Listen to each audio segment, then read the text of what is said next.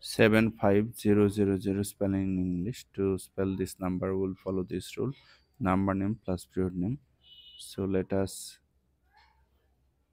rewrite this problem.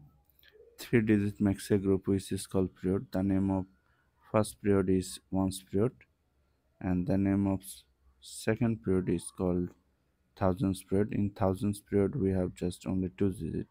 You can use comma to separate these two periods. So in thousands period, we have the number 75. So right here, ACVENTY 75, A5VE 75. Then you have to write the period name. 75 is a thousands period, so write 1000. So this is 75,000, but from number 21 to 99 we use hyphen. So write here hyphen 75,000.